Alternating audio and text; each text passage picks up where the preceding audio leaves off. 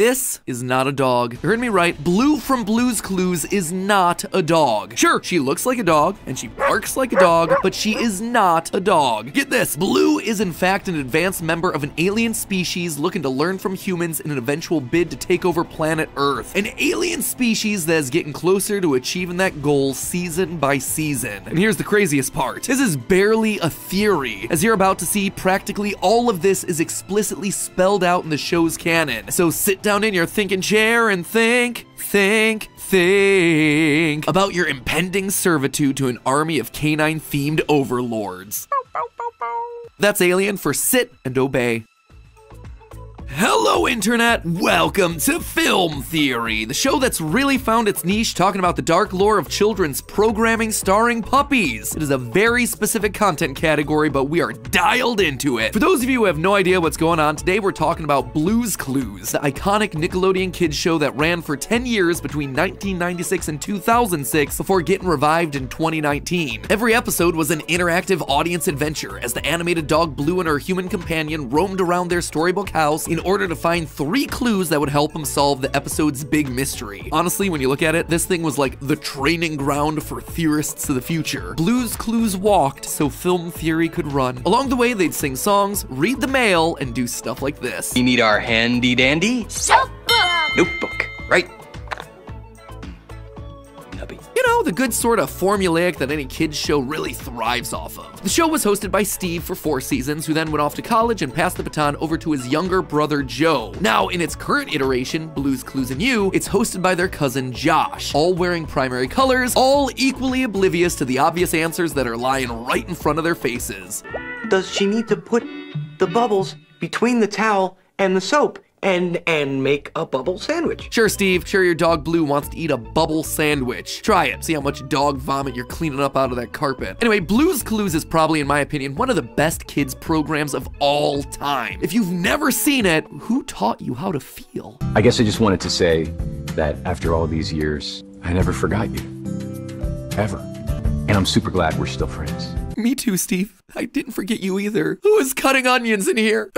Anyway, now that my family's exhausted the entire canon of Paw Patrol and is currently waiting patiently for the new movie to release later this year, we've moved on to revisiting some classic Blue's Clues in order to fill the void in our Friday night movie nights. And let me tell ya, as I've gone back to this show as an adult, I'm picking up on a lot of small, strange details here and there. Things that seriously make me use my mind and take a step at a time. And I gotta tell you, it's time to do the thing that I want to do, which is expose Blue's Clues for the alien conspiracy that it is. You see, the colorful storybook world of Blue's Clues holds a secret in its later seasons and spin-off movies. A secret that recontextualizes the entirety of the show. For decades, we've been led to believe that Blue is a puppy. Nope, she is anything but. She is an emissary from the stars scouting out us Earthlings. And our reckoning is coming, friends. So skidoo on over because it's theory time. Theory time. Theory time. A clue! Oh, what did you say? You have the flu? Sorry to hear that. I've been sick too lately. You can probably hear in my voice. It's been a really nasty winter so far.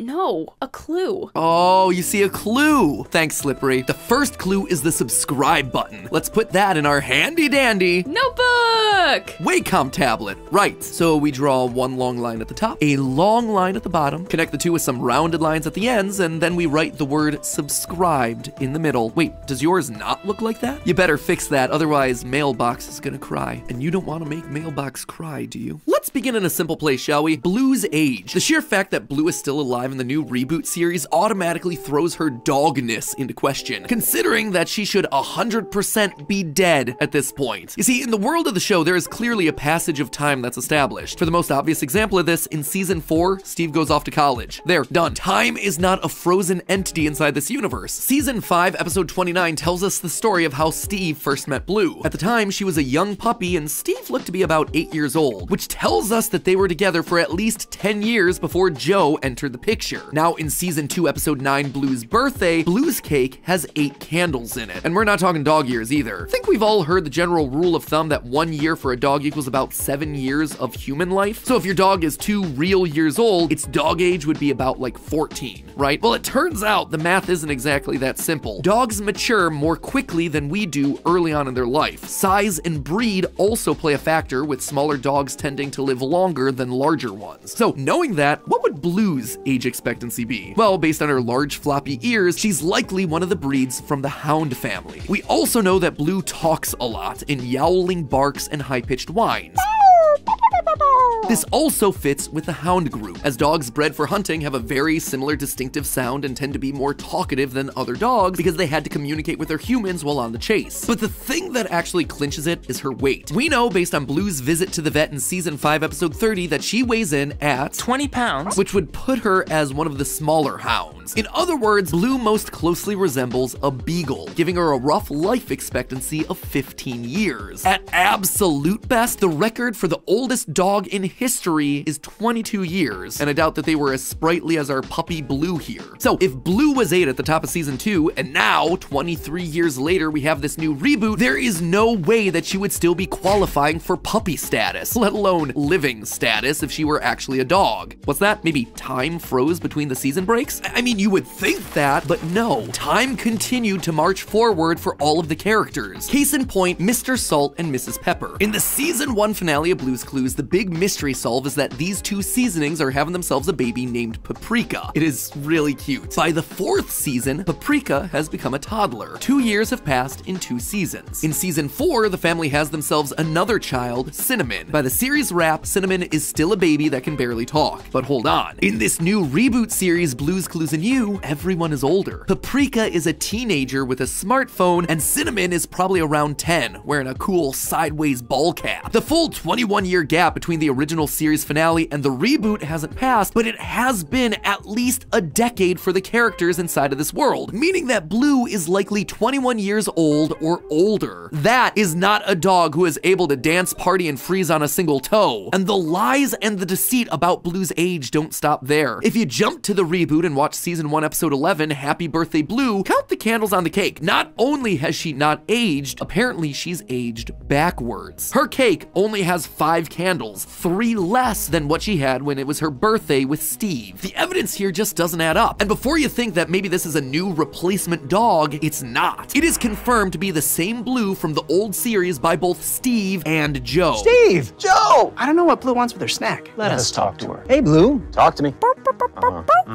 Got it. We talked it over, and there's really only one thing to do. Play Blue's Clues. So if it's the same dog 20 plus years later, how can Blue still be alive and kicking? The only reasonable explanation is that Blue isn't a dog at all. But to prove that, we gotta find ourselves some more clues. A clue! A clue! Tattoo? Yeah, I got one on the small of my back. It's a cute little butterfly. Why do you ask? No, Matt, a clue. Oh, a clue. And it's on Blue's paw print. Isn't that meta? So why would Blue's paw print be a clue? Well, it's because her anatomy isn't like a dog. For starters, she's able to pick up books with an opposable thumb. You don't have to be a vet or have a master's in animal sciences to know that dogs do not have thumbs. And yet, on many occasions throughout the show and the promotional artwork, we see Blue holding things, rowing rafts, holding a piping bag or a guitar, all with a big ol' prominent thumb. A thumb that is somehow able to retract back into her hand. Sorry, let me rephrase this. Blue's whole paw is able to morph and change. Blue normally has herself 3 obvious toes as she hops around the house. This is consistent to her design across all iterations of the show. And yet, when she goes up to smash a paw print on the screen for a clue or during the intro sequence, she grows a 4th toe. And also, again, there's that humanoid monkey thumb that's hidden somewhere in there too. This is not normal dog anatomy. Why has this not raised anyone's alarms before? And the non-dog behavior doesn't stop there either. In season 6, episode 8, Soccer Practice, Blue and the gang play a game of soccer. After they're done, they all sit down to share some chocolate ice cream. Yep, you heard that one right. Chocolate ice cream. I think most people know that giving a dog chocolate is basically like giving them poison. But ice cream is just as bad for the dog. It can lead to bloating and vomiting. But here at the end of the episode, both Blue and her friend Magenta are eating chocolate ice cream. Clearly, there are 2 imposters among us, and right now, Blue and Magenta be looking mad sus.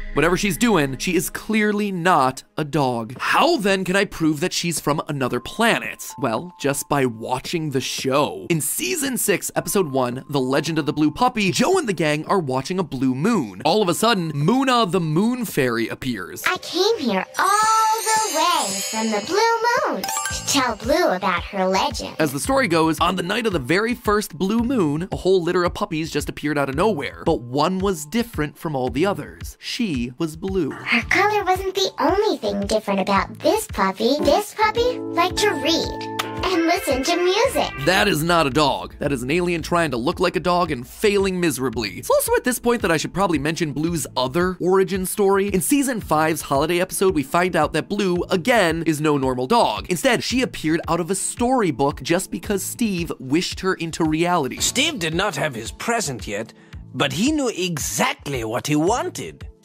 I hope I get a puppy. Steve gets this mysterious book in the mail from an unmarked package about a blue dog who doesn't do normal dog things. While the other puppies ate their food from a bowl on the floor, Blue sat at the table and ate with a fork and a spoon. We're told that Blue wants a friend who can teach her all the songs and stories and games. The book then ends with the most abrupt fourth wall break imaginable. And then Blue looked up. She had an idea. Could her friend be you? That night, Blue jumps out of the book using the magical power of skidooing, and the rest is history. Now, it would seem like the Blue Moon and book stories would contradict, but they don't. In fact, they just repeat each other. They're just the same story being told differently. Blue is a creature that came into being because of the Blue Moon and was immediately different from normal dogs. That much is very clear. And it would seem that one power that the moon puppies possess is the power to skidoo, hopping into fictional worlds like books and paintings. This is a skill that seems specific to moon puppies like Blue, who are then able to pass along those abilities to their caretakers who get exposed to her. Notice how shocked everyone is the first time that she skidoos into a world, but eventually they're all doing it. Whoa.